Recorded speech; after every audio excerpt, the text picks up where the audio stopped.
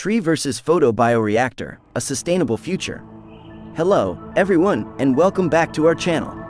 Today, we have an exciting topic to discuss: the comparison between traditional trees and innovative photobioreactors when it comes to building a sustainable future.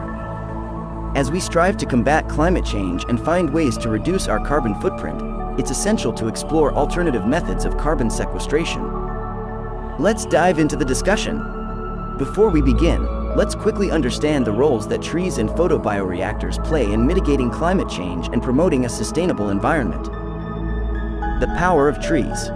Trees have been nature's carbon capture champions for centuries. They absorb carbon dioxide from the atmosphere during photosynthesis, converting it into oxygen and storing carbon in their biomass. They provide numerous benefits, including improved air quality, biodiversity support, and soil stabilization.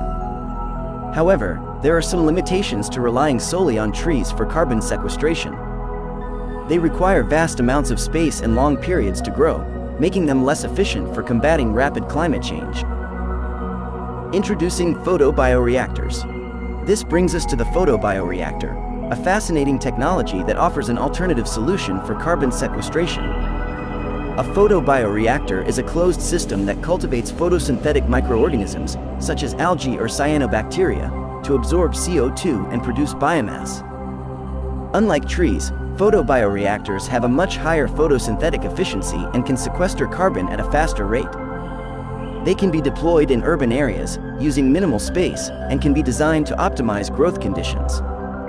Additionally, the biomass produced by photobioreactors can be used for various purposes, such as biofuels or bio-based products. Comparing the pros and cons. Now, let's compare the advantages and disadvantages of trees and photobioreactors, keeping the future in mind. Trees have an established ecosystem value, provide habitat for wildlife, and offer aesthetic benefits. They also have a low carbon footprint and require minimal maintenance once they are mature. However, as mentioned earlier, they have limitations in terms of growth rate and space requirements.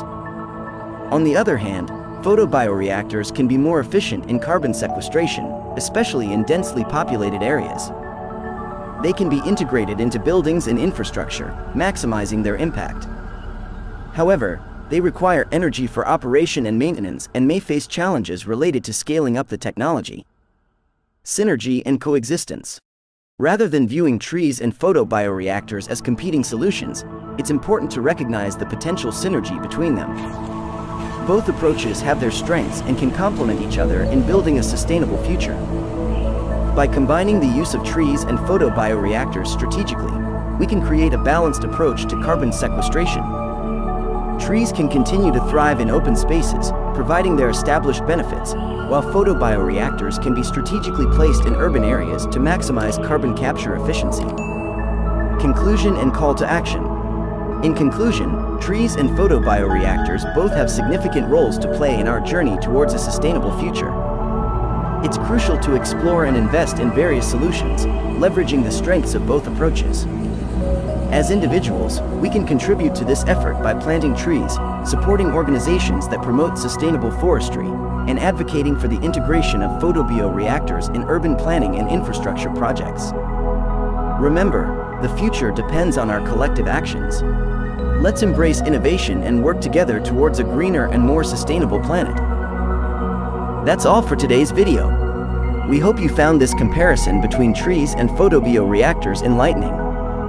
If you enjoyed it, please give this video a thumbs up and subscribe to our channel for more exciting content. We'd also love to hear your thoughts on this topic. Which approach do you think holds more promise for a sustainable future? Trees, photobioreactors, or a combination of both? Let us know in the comments section below. Thanks for watching, and we'll see you in the next video.